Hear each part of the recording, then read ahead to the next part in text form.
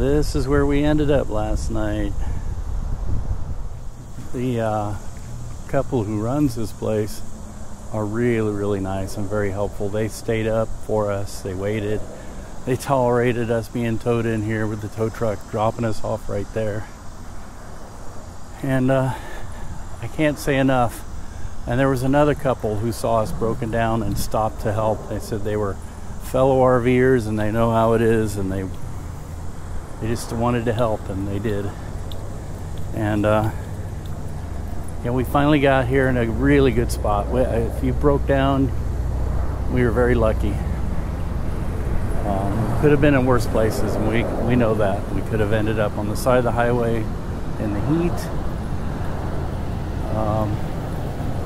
trying to avoid being hit and scrambling up a hill and everything else. And so breaking down about a mile from this place, couldn't ask for anything better. And I'm really impressed by the people here who have helped us, stopped to help us and everything. It is just amazing. All right, we're walking to the gas station, try and get some paper towels and change. So it's supposed to be across the street, but it's actually way down there. And here it is very highly recommended by me. Millers Outpost RV Resort. There's the phone number and everything, in case you can't see it. Very, very, very nice people.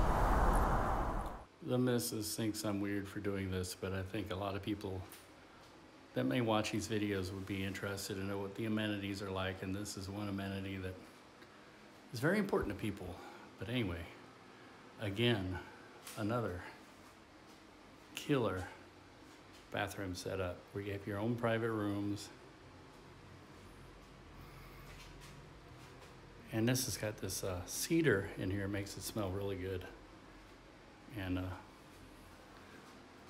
you know, it's tiled really nicely and everything. So yeah, this is another great amenity. So whatever happens tomorrow, we're getting ready to bug out. The kids are packing necessities, and the missus, in case we have to leave the RV at the shop and they can't fix it here. And then we get a rental car. Good luck with that. There's no one-way rentals anywhere.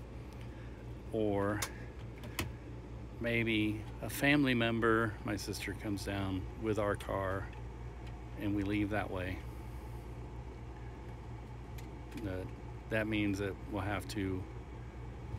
I will have to come back and get the RV if and when they can fix it. But right now, packed up all the electronics and using the extra capacity of the bags to put clothes in so that we can take it with us.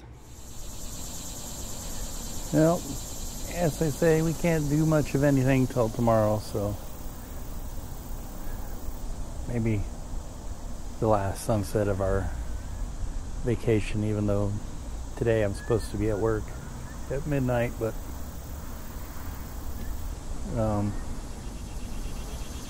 yeah, had to call in sick for that, so let's hope that we can get it all figured out tomorrow.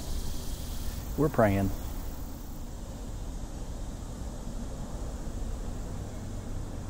May we please set up a fire over there?